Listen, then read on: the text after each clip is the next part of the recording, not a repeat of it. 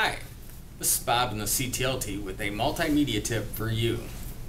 I often hear faculty talk about their issues with being able to use the calendar tool effectively, efficiently, to be able to get the information out to their students in their courses.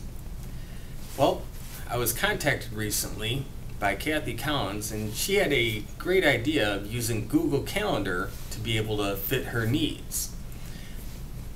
Helped her with the minor issue of allowing the students to actually view the events that she needed them to view.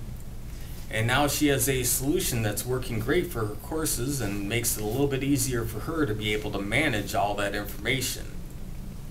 Google has a calendar tool that you could benefit from its features to find an easier process of maintaining and sharing your classroom-related events with your students. You can create multiple calendars so that you have separate events for each course or section, and even color code them. You could even create a calendar of your office hours or other college activities or groups you are involved in. These calendars can then be shared with your students right in your Blackboard course. You would then have the ease of one place to go to make updates to any course or activity, with the ability to decide what you want shared with your students. You can get started in these 3 easy steps.